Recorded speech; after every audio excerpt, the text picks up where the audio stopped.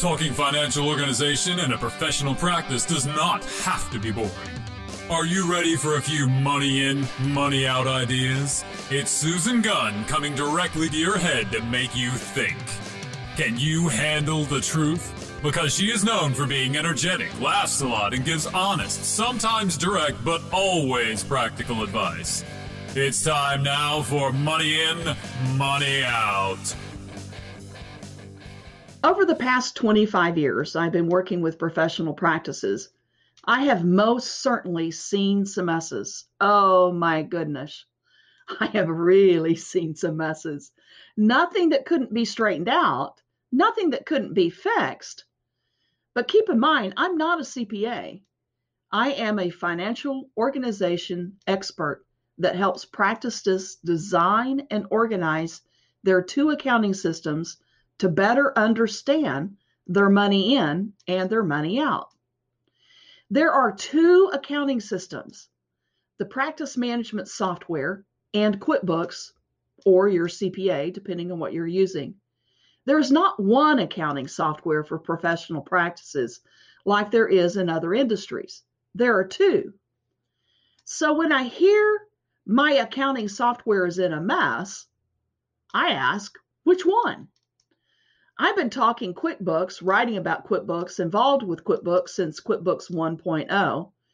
It's been a long time, written books about it, a long time. I know that software, but it only does accounts payable.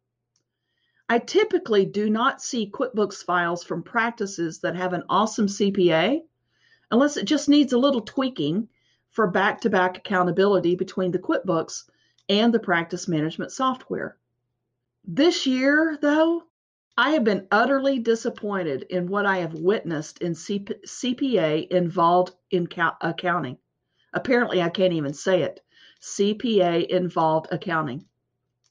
I wrote about it in my newsletter recently, and I just wanted to take the time to talk about it in a podcast because I've gotten a few questions. This year, I have seen 4 of the worst Quickbooks files I've ever seen. Again, nothing that couldn't be fixed, and I only saw them because they ordered an extreme makeover. But oh my gosh, and they were all in the worst shape ever because communication and expectations were not discussed with the CPA. There was no scope of work letter. So, here to help discuss this timely topic are my 2 colleagues, Linda Valencia and Jody Catlanello from Mosaic Management. I invited them to join me because they know what the practice needs to see from their various financial statements. Hey, you two, welcome back to the table. Hi, Susan. Hi, Susan. Thank you. So we're friends too, and so we've been chatting a while about some of the things we just wanted to make sure that we went through. But I wanted to, for the audience, I think we should explain a little bit more in depth the accounting system as a whole for professional practices. Accounts receivable is the practice software. That's where in dentistry, that's where all of the charts are kept, all the treatment planning, all the insurance payments, credit card payments, the patient payments, everything accounts receivable is done in the practice management software. QuickBooks is only the accounts payable. The accounts receivable is about 85% of the work. Accounts payable is about 15% of the work. If you add a third entity for payroll, that's another set of reports. If you process payroll through QuickBooks, then it is all contained inside QuickBooks. And QuickBooks has an assisted payroll option where Intuit files all the taxes and payments on your behalf, just like ADP and Paychex, but inside QuickBooks itself. So no further work or entry is required. It's automatic. It's in there. So, Jody and Linda, what are the pros and cons of a practice doing their accounts payable in QuickBooks? What do you see from a business consultant standpoint? This is Jody, and I'll speak first. I think that the thing that we see when people do take the time to pay their own bills, and I guess I will say that for our clients, there are some clients that do have a bookkeeper that does pay their bills, but I would say a good 80% or more, the doctor themselves is the one that is looking at the expenses, signing the checks, and paying the practice bills, whether it's their credit card statement or whatever else.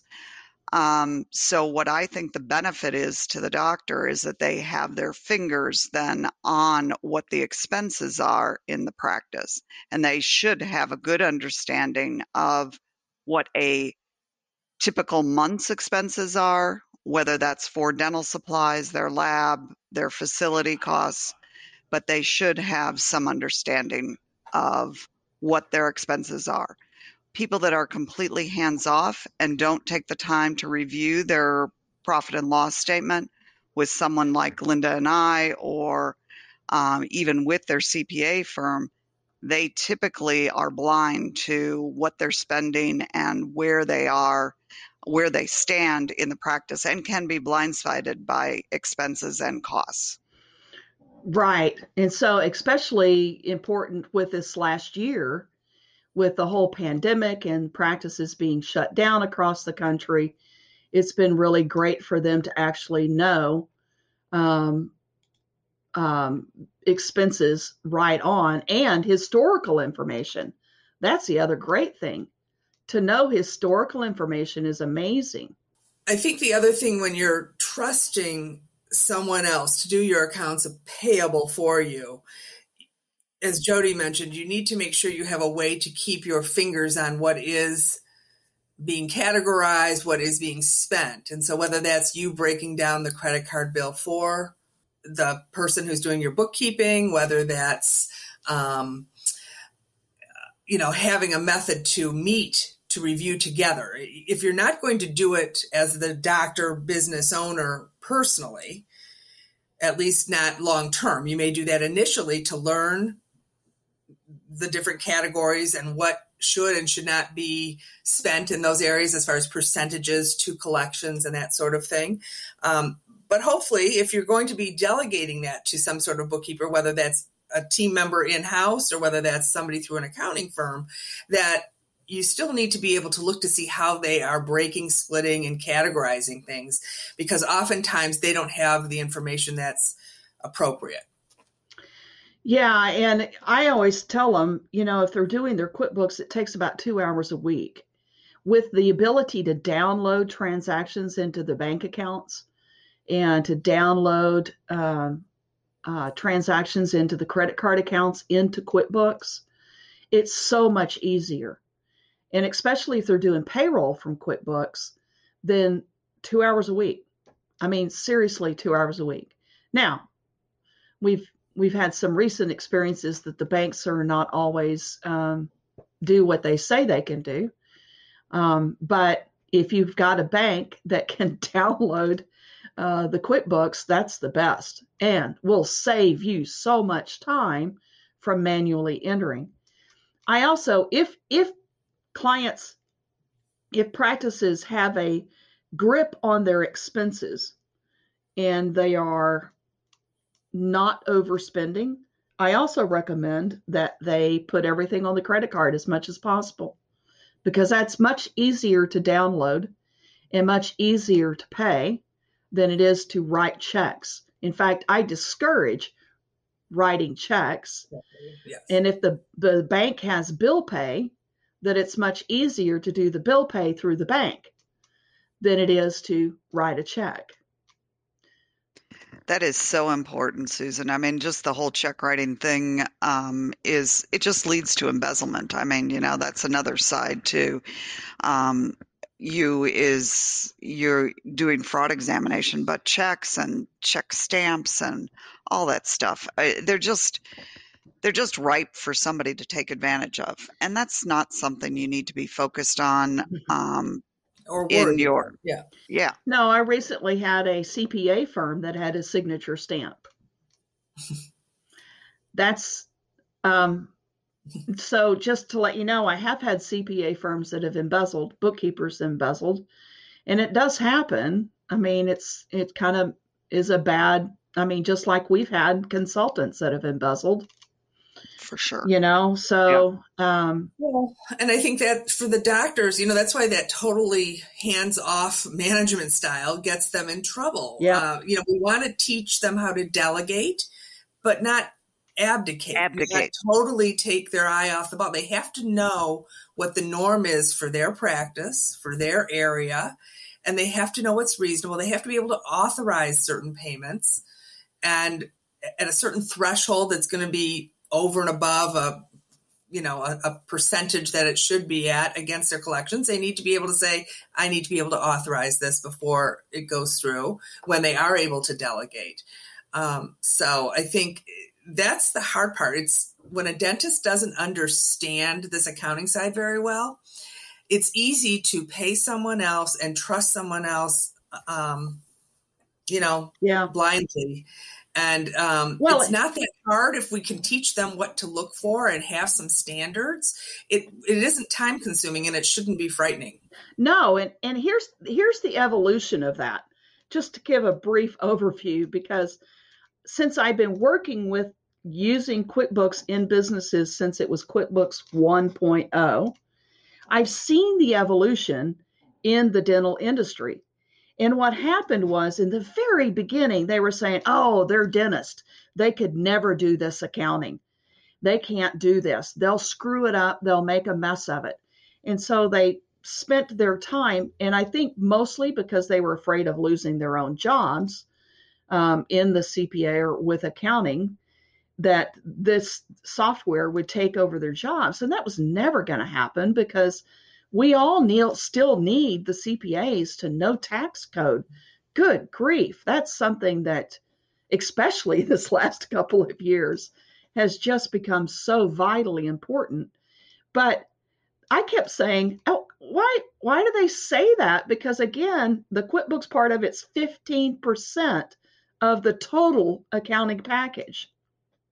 The practice software is where a majority of everything happens. And yet this small little 15%, they were throwing out to the dentist that they couldn't do it, that they were completely inept. And that's not true. That's a lie. And it is so, I mean, we manage our own money personally, right? So what's the difference? We're just doing it in a software and organizing it. I just think that there's a piece here that, accountants are very detail oriented. Typically, dentists are very detail oriented. Both want to do things accurately, at least the majority of them. They want to do things accurately. They want to do things well. And when we change something, it feels hard. But it doesn't mean it's impossible. It doesn't mean it can't be done. It doesn't mean you don't have the skill set to be able to do it. You might just need some hand-holding to get through it. But I mean, like we've said, this should not be an overwhelming burden to any practice owner once it gets set up. Well, and that's quite frankly, when all of that was going on historically, I started really being vocal about, the dentists are not CPAs, so we should not force them to use accounting numbers. The dentists are not CPAs, so we shouldn't have to have N/P or A/P or any of these other accounting acronyms in their accounting file. Because when you put those on a report and you hand it to the dentist looks at that first set of numbers and go, okay, is that supposed to be important?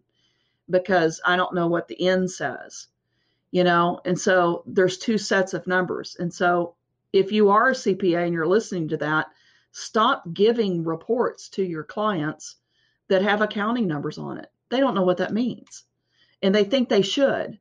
And so the more that you have those on there, they think they can't do anything. And so you're really not having a client-focused practice. It's more about what you want to do and what you want. You've got to think about the practices and how to best help them manage their money. So I want to take us back to, we were talking about breaking down credit card bills earlier. And one thing I know that Jody and I have recommended at times is to have more than one business credit card to keep it more, like one for dental labs, say, and one for the dental supply company, just to help with the breakdown if that is necessary. And for sometimes some of those can get pretty high if it's a high producing practice and you hit limits very easily. Do you have any thoughts on that, Susan? Is that of course, good, bad, or wait, you're asking if I have thoughts? Yeah. Well, do we need to not recommend that, or is that a good strategy? No, I think that's great. I mean, if they want to do it with two, then they could certainly do it, but they're downloading. And so I recommend to download at least every 2 weeks the credit card charges into QuickBooks. And once they have that categorized, they can actually just set up an auto pay with their bank or with the credit card itself to auto pay a lump sum, because they'll know what their average dental expenses are going to be. Yeah. And so once you look at a historical, maybe take 3 months, figure out the historical, they'll be able to figure out what their bill averages to be. And so they could pay every $3,000 every 2 weeks, just to say, and then when the statement comes in, so they put towards 6,000, put in the remaining.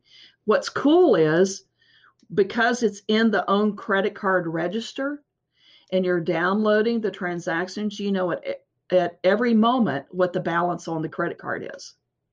So they're all categorized. The only time that I might recommend that is when it was when they have really high and they don't have enough limits to cover that. Then that makes sense. I never recommend, by the way, using a debit card. Never. Been that way for a long time. FBI doesn't recommend it.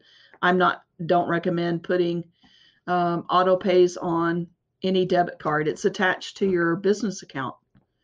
And so don't want anything attached to the business account. So as business consultants, you've kind of touched on this just a little bit. What's the most important thing do you feel like for practice to understand about their financial statements? What do you want them? Okay, so I guess I'll jump in. I want them to understand it's not just one thing. There's a number of categories that are important. The largest expense in a dental practice is the employee expense, and having a handle on what your employee expense is against your revenue as well as against your production, especially for those of you that are in reduced fee plans, you have adjusted production and then your revenue gets collected from your adjusted production. But in order to get to that adjusted production number, you have to produce at a much higher level. So you're staffing to produce at that higher level. And there are definite things from a consulting standpoint that we want to look at from practice management in understanding that. So that's very different than tax management, right? Which is what I want your CPA to be doing for you. I need the figures broken out. The CPA may not care about the administrative staff salary level, the assisting staff salary level, and the hygiene staff salary level. That frequently is something that Linda and I will request from a CPA, is that they split it out for us, because there's a balance from a management standpoint about how many administrative people you need on staff for your productivity. Same with assistants. And there are definitely figures that we run in regards to hygiene.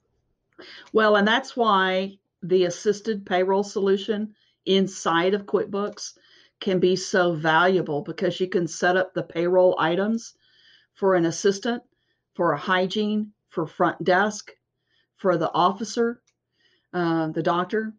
And so when you pay them, it goes directly to that account in the chart of accounts, so that when you run the report, you can run the report based on percentages of income so that you can get those percentages. So you know what percentage of income the assistant cost, the hygiene, the front desk. And so it makes your job a lot easier. But if you don't do it inside of QuickBooks, you have to manually key in everything to be able to get that.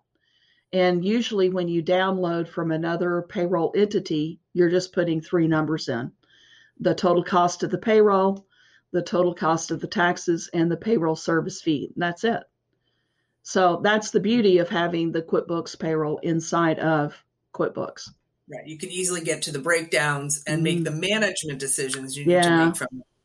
Yeah, and to tag on what Jody said too, there is a huge difference between a tax accounting style chart of accounts and a practice management chart of accounts. And I say this all the time, and Linda and Jody will appreciate this. I was frustrated in 2004 at all the charts of accounts that I saw that were used in dentistry. And very long story short, ended up going to a class by our dear mutual friends, Debbie Castagna and Virginia Moore. They were speaking in Las Vegas at the time, to hear what information that the consultants needed to hear. And so from that information, I took that and went, okay, I threw out all the chart of accounts that I found because none of them were designed the way they needed to be to manage. And that's when I started saying the practice management chart of accounts really is what needs to be put into place. No accounting numbers, no accounting lingo, but to make it for you. And I've actually had CPAs that have called and said, this is awesome. This is really good. I've had a couple of them that didn't like, they didn't like the loss of control, I think is really how you could say that. But when you do a business management style chart of accounts instead of tax accounting, you can always do the taxes. They can translate over easily. Absolutely. There's not a problem. No, with but that. you can do. But if you take the tax style accounting, it's really hard to get the numbers that you guys need. Right. So what Linda and I will with newer clients to us, it takes us a long time sometimes to take somebody's P&L where an accountant has grouped things together because it's better from a tax standpoint. And we have to get into the general ledger and split things back out so we understand what the practice is actually spending on, for example, their facility or what their total equipment costs are, or breaking out the payroll so that it's not just clinical and administrative. Lumping the assistants in with the hygienists, which doesn't allow Linda and I to even know whether the hygienists are making any money for the practice or not. So there's a lot that goes into the P&L, and when you have it set up from a management standpoint, it's really helpful to a doctor to get a grasp of where they're spending, where they are at in regards to things, because the tax stuff, that's what your CPA is for. They are supposed to pull things together to put you in the best position possible. Not put you in jail, but to make you appropriately pay taxes for what you are doing. So I just think there's a difference. So what would a dream CPA look like for your clients? Oh, and Linda and I have several clients that do have excellent CPAs. Yes. They really do. So the Dream CPA understands how to purchase equipment for the practice so that they get the most tax benefit from it.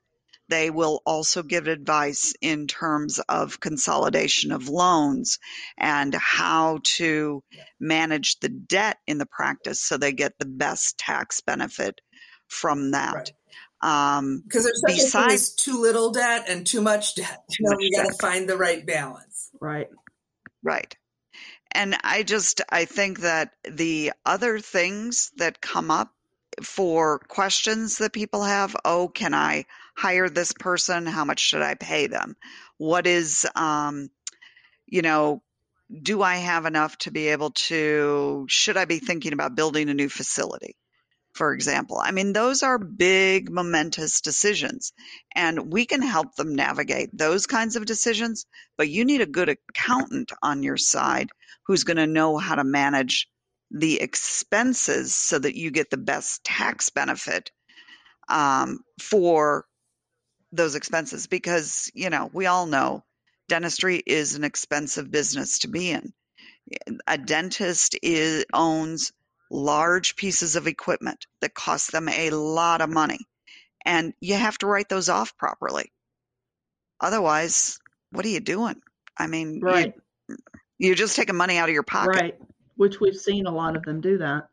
Mm-hmm. Yes, we have, unfortunately. Yeah, the other thing that I would add is, because we were joking about this before we started recording, I see one or two really good CPAs, and I don't really typically see good CPAs. I mean, I'll see a good CPA if they just need a few things tweaked, right. But I don't usually see good CPAs. Well, we don't have to refer our clients. Right. We don't refer people to you. When you get all the bad ones. I do get all the bad ones. So. Susan loves us. It's been a year. It has been. But what I want in a CPA is I want them to be client focused, not about them.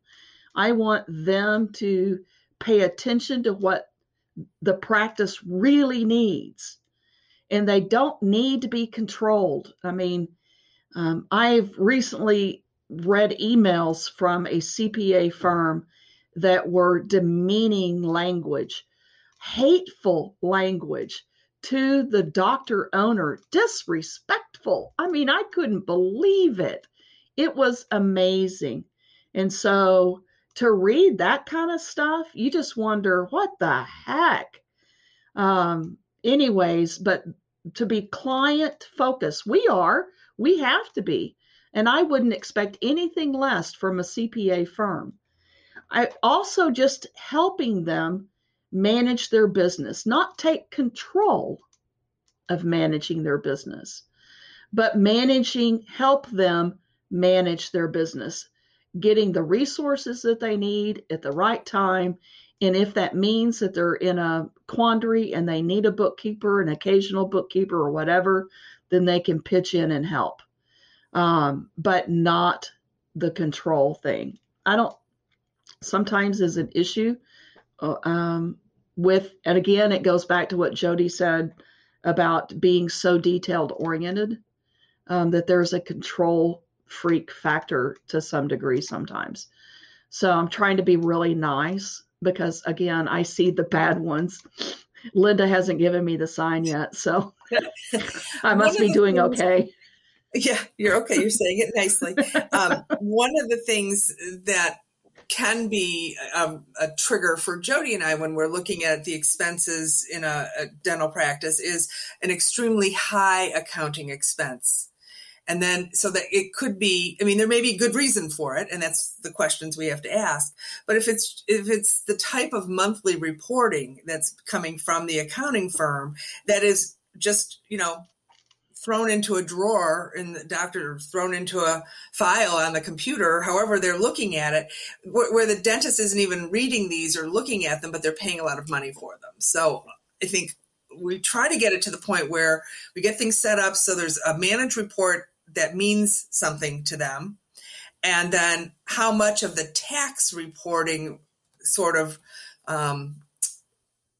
reports that they get on a quarterly or a twice a year or whatever it takes for them to plan appropriately for their tax liability. Okay, so we have to talk about something which we've encountered recently, in that the CPA firm was keeping another software. They were using their own proprietary software to track the financial statements for the practice, and not doing it in the QuickBooks that the client had. I wrote about this in the newsletter, and so if you have read the newsletter, then you know what I'm talking about. But two of the practices were on QuickBooks Online and thought that was their accounting and their financial reports that they were reviewing, and it was not. That information was only being used as a glorified checkbook, and they went online to get that information and to put it in the CPA's proprietary software.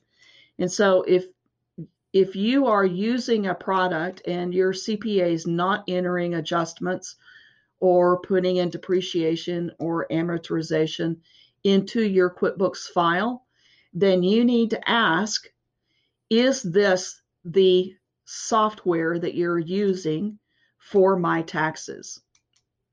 And make sure that there's not another proprietary software. I'm not a fan of that. I know that some people do that really well, but I've seen most cases it's not been done really well. Somebody's accounting software doesn't have the complete information, and the other one has the complete information. It's typically not the doctor that has the complete information. And so that's a real problem. And I was like, the one that it happened to, I said, why in the world do you recommend that a practice spend $75 a month for QuickBooks Online just for transactions? And they weren't downloading either. And both CPA firms had no idea about downloading or doing it that way. And then ask, T-Sheets, Google Sheets is so much cheaper. It could put the transactions and everything in there instead of paying $75 a month for something that's not being used for accounting. Mm-hmm. I couldn't believe that. Right. Well, and how does the dentist even know that that's happening? How to even ask that? And in this case, we were asking for certain information for us to help them make the right decisions and for us to put together the reporting we needed, and they couldn't get to it.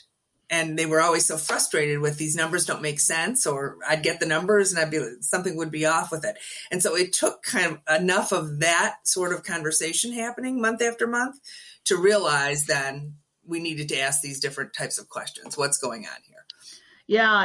And on only one of the files, because you guys referred both of the clients to me for the extreme makeover, which I go in, I have to clarify this, go in and I redesign the chart of accounts to be what we've talked about. I create reports that they can review on a weekly and a monthly basis. And it's intense. It takes a lot of time, but oh my gosh, the finished product is amazing. In fact, just as an aside, not one of your clients, but another one that I did an extreme makeover for was giggling like a 4-year-old when she saw, I'm serious. It was hysterical. I wanted to record it. I've never had a dentist giggle and get so excited about seeing the reports and seeing the change and understanding their financial reports. And she was like, oh my gosh, I can't believe this is amazing. She was so excited, but yeah. But that's such a fear that dentists have. When it's a big black hole when they don't understand it, when it's just some report that they get from their CPA and it doesn't match anything in their reality, they continually have that gut feeling that the bottom's going to drop out. The anxiety is off the charts. And, that's really what we are trying to do through this process of creating a management tool, is to allow our clients to feel like they have control again, and that they understand it. Well, if there was ever a time, it was this last year, and so many of them had no idea about their finances. And especially the ones where the CPAs were paying the the bills.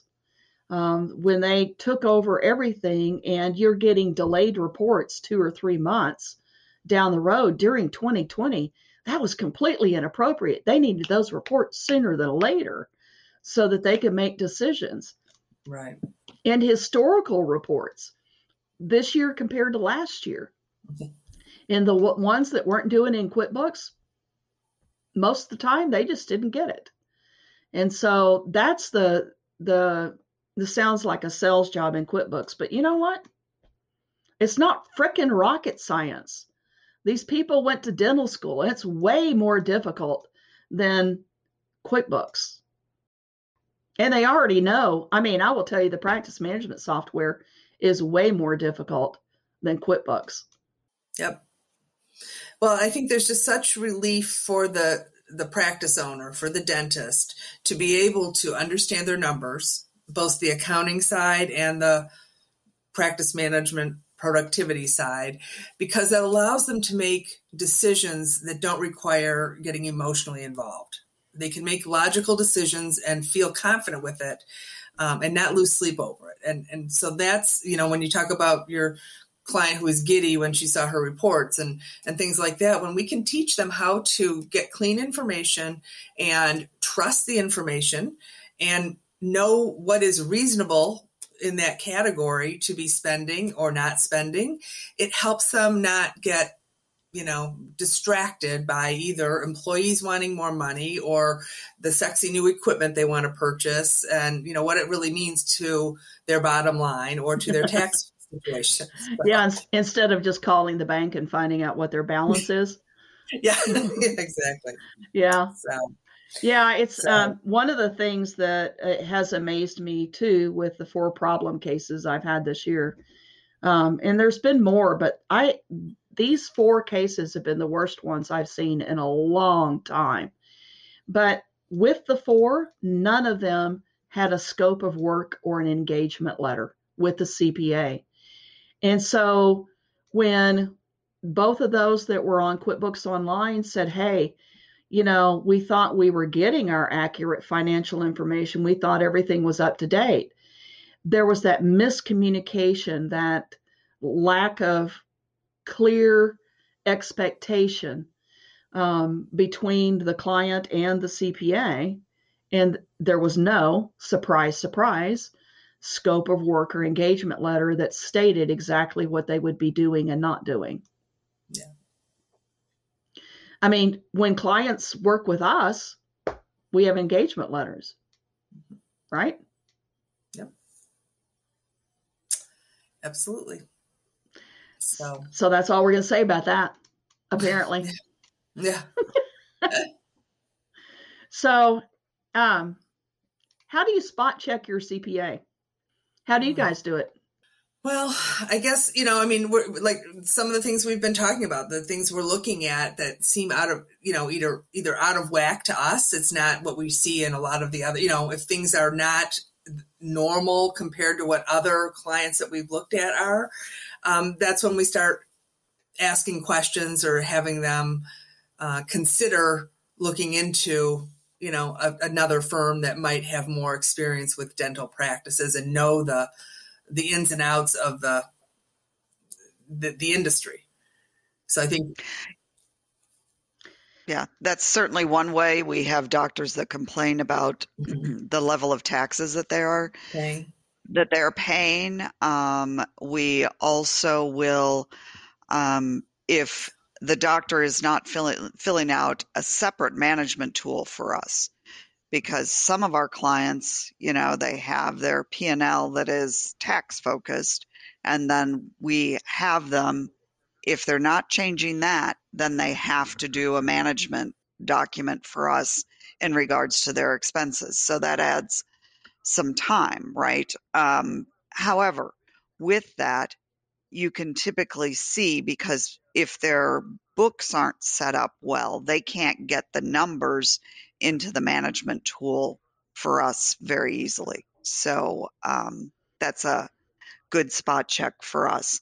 And that is something that for the majority of our clients, we review expenses on a monthly basis, minimally on a quarterly basis, because that is definitely something that is important. So whether we're doing that via P&L, and you look at the P&L, and maybe you look at the general ledger too, and you can sometimes see some pretty screwy stuff.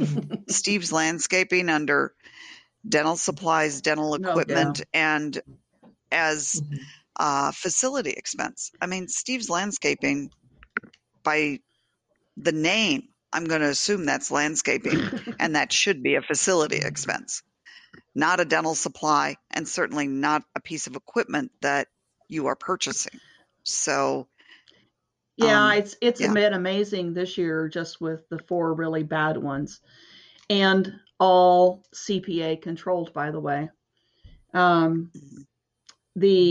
The level of transactions that were put into wrong accounts, because I go through the prior, because I'm a big fan of previous year history, and so I go through the whole prior year up to the date of the current year and move the transactions and review them all to make sure they're in the appropriate accounts.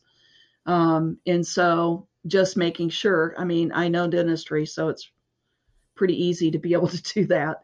Yeah. But it's amazing, just like what you said, Jody, how many various transactions I see in multiple accounts, same vendor, same amount even, but in 3 or 4 different accounts or multiple accounts that are the same thing.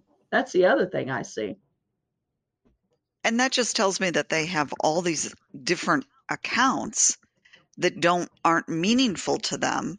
So they don't know that Steve's Landscaping goes into facility maintenance. You know, they don't have a single facility maintenance category. Right. And Steve's Landscaping always goes there. And that can be if you start to type in Steve's Landscaping in QuickBooks, facility maintenance will come up if you consistently put it into facility maintenance. Right. Well, in fact, it kind of goes back to what we were saying about when I was talking about the control factor. It is the dentist owners is the boss of the practice, not the CPA. It is the dentist owner that needs to set the precedent and say, this is what I need from you. If that can't be done, then the dentist owner needs to find a new CPA that understands dentistry. But I'll tell you, the dental CPAs are slammed right now trying to figure out the prior year. And if the practice is in rural America, it's really hard to find a dental specific CPA to handle that account. And we've tried to handle them from a let them use their own accounting software, don't force them to use your proprietary software standpoint. Don't try to sell them things that they don't need. Just work with them from a tax standpoint and help them with their accounts payable part of their whole accounting system. And so one of the things that they are using proprietary software, I want to make sure I said this, if they are using proprietary software and the doctor is not using the QuickBooks, that's fine. But make sure that you get your timely reports on time so you can make accurate decisions based on accurate information. And then the second thing I would say is if you are using QuickBooks and they are using a proprietary software, make sure that you get still timely reports and compare it with what you have in your QuickBooks and make sure it's the same numbers and that you're not off. And then if you are off, ask questions and make sure that your books match. So, I mean, Absolutely. And I think, like you said, it's hard to find a good CPA right now that understands the nuances of dentistry, especially with the pandemic ramifications in the past, and all the different tax ramifications that are happening there.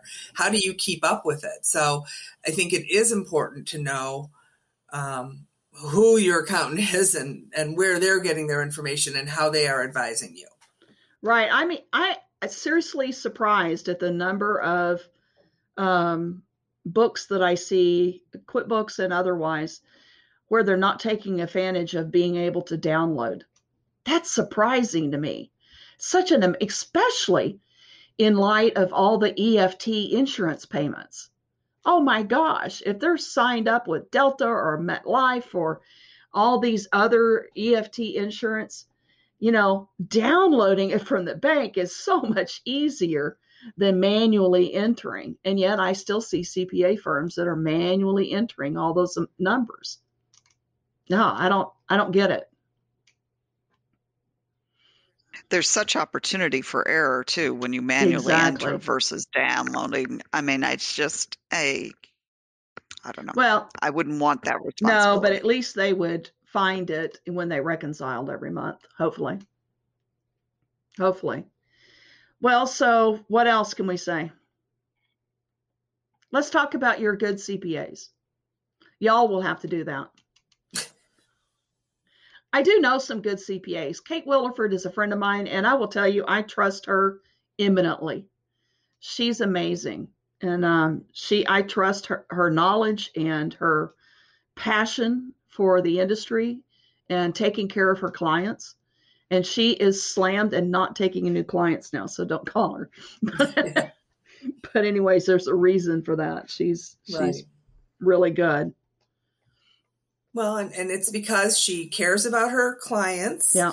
She makes sure she and anybody who works with her and for her, and this would be all the other great CPA firms that work with dentists, they train their people. They know how the changes are impacting dentistry. They become a resource for the dentist in how to really navigate all the things that have been happening in the last few years around, after the pandemic, the COVID-19, the PPE, the loans and all the other things. So I think that's it, that you can trust that the people you're working with are more knowledgeable than you are around these things.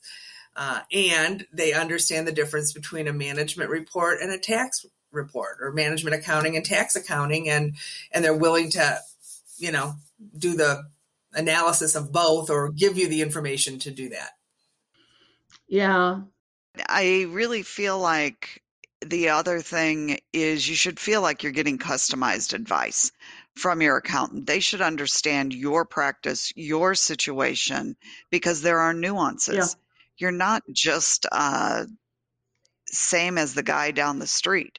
And so I think it's really important to feel like your accountant knows you, knows your goals for your practice, understands your vision for your practice, what you're trying to build, where you're trying to go, and can provide you with the best tax advice to keep you on that path.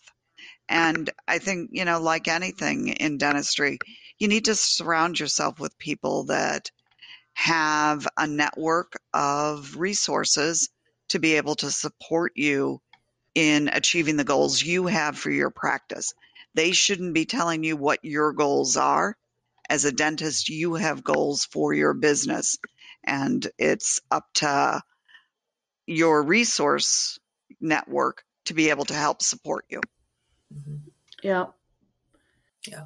What the accounting firm is not an expert at, they know other people who are experts at that and can connect you. Right. I mean, we do the same thing, right? Mm-hmm. And so that's what I don't do what you do. I don't do what a CPA does. I just want to organize their financial information so that they understand it and that they can go forward and work better with their CPA long term. And so, but I can refer. I've got resources. That's what I want to do. I try to stay in my lane, and I also try to develop a QuickBooks that they will know if the numbers aren't matching the practice software, I create a back-to-back accountability between the practice software and their QuickBooks. So that when they run a report in their practice software and I teach them how to do it, then they can compare it with what they have in their QuickBooks, and see, I mean, if someone is stealing from them, then I want to be able to show them, and I have a service for that too. It's called Ask the Expert.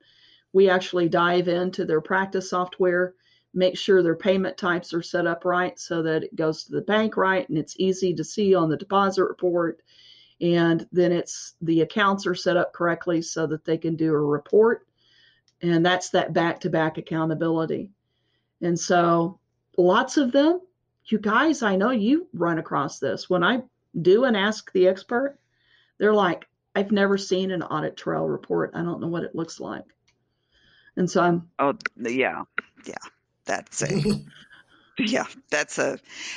how about who has the security clearance to get that audit trail report? Oh, yeah. In an office. That's a whole thing. Oh, yeah. But it's a whole nother podcast. Never mind. Yeah. And who has the security rights to edit and delete or backdate? Yeah. I mean, we could go into a whole bunch of that, but Right. So if you have questions about that, perhaps you need the Ask the Expert service that I offer, so that we can talk about that. Well, what else? And I also just want to say that whole payment types thing is so important. You know, too often I'll look at a P&L and they only have patient revenue and maybe refunds. And it's like, no, you really need to split out what you're getting from credit cards, what you're getting if you have a loyalty program with your patients, what you're getting from that. That's all. It's a different kind of revenue. And all of that needs to be detailed, managed, right? Detailed. Yeah, I can actually look at the credit card deposits on a P&L and look at the merchant card fees under service fees and see if they're paying too much. I mean, you just do a quick math calc in your head and go, yeah, this kind of looks like a lot. You know, maybe you should explore reducing the credit card fees by calling them or calling others somewhere. Yeah. There are people that specialize in that. Yes, there are. You know, so. But it's like, you know, just having that. And then when you do an EFT insurance deposit, I mean, you can compare that with the practice software, but I see a lot of them putting EFT in with insurance or insurance payments in with patient checks. And I see on the QuickBooks side, patient refunds just being put into that same category of revenue. And yeah, you can't. A refund is not revenue. No, it's not. But it's how it used to be, old accounting, you know, right. the one column, and you would just do it that way. But for a two, this is the difference. It's a two accounting system. You've got the practice software in QuickBooks, and that's why, because it's done in a different software. And so it needs to be separate so you can account for it otherwise. You can balance those two, right? Yeah. From a fraud standpoint, you definitely want that. Right. And it's just gotten more and more complex. And so I guess, you know, I hope that this podcast, this discussion will give the listeners something to think about, to go back and, you know, look at their own reports and see if they have questions or concerns about them. Yeah, and I want to remind the listeners, I actually wrote a chapter in the Money In, Money Out book on working with the CPA. And so there's a lot of information in there and a lot of what we talked about. But the reason that we wanted to talk about it was because of what all three of us have seen this year in the horrific accounting that has come across our desk, and really unnecessary. So I always, y'all will think this is funny. It pisses me off. Let's just be honest. It pisses me off that they've been charged an exorbitant amount of money and do For for nothing. nothing and don't have the reports that they've needed. Mm-hmm. And I always apologize. I'm not even a CPA, but I find myself apologizing for that industry because they lump us all in together. But it's uncalled for. And so if you are a listener and you're we've raised a lot of questions, call me and we'll talk about it, or call Jody and Linda and they can point you in the right direction or help you. Yep. Anything Absolutely. else that we need to talk about, gals? No, we'll just tell them to call you, Susan, anyway. If they have questions. So they should call you. Yeah. The whole reason we ended up on this podcast is because 3 of the 4 accounts that you've had your major concerns about were people that we saw. And, it can happen to you. And you shouldn't feel bad if you are a dentist out there. Mm-hmm. You are skilled at doing dentistry. Right. Exactly. You don't know what a CPA is supposed to do, nor should you. So if you're feeling uncomfortable, if something isn't setting right with you, then you need to act on that intuition and make a phone call. This side of your business does not have to be as hard as it seems to be made for some people. Yeah. And like Susan said, for Linda and I and for Susan, we'll see the money that gets spent, and it's crazy. Yeah.